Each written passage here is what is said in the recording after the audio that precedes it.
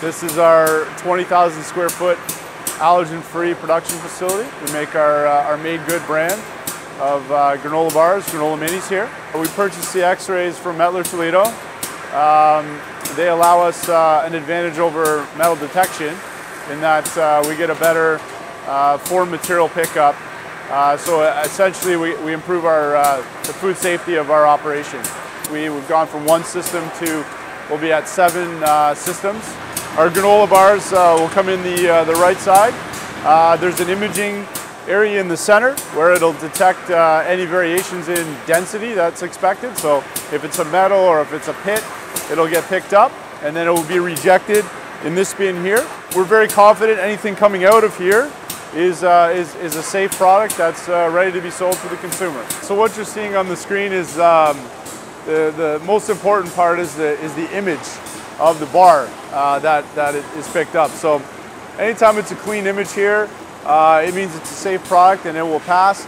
If it picks up any dense objects, you'll see a red, it'll be rejected, and you'll see the pieces highlighted on the bar as well. So anytime we're seeing a clean image and it's okay, product is passing through, it's safe for consumption, and we're good to go.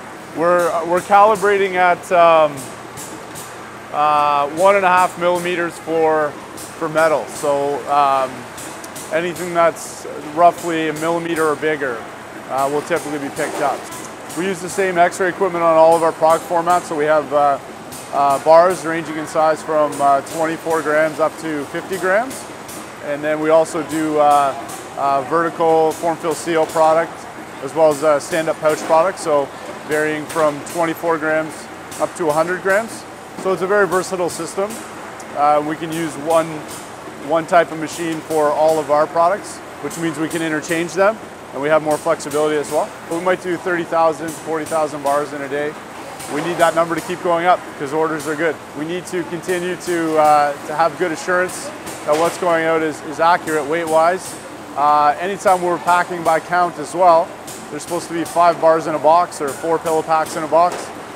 We need assurance that that's happening also. We'll use the Mettler-Toledo checkwares, which should be here very, very soon, on our end of line after our cartoning process to validate the count and the weight.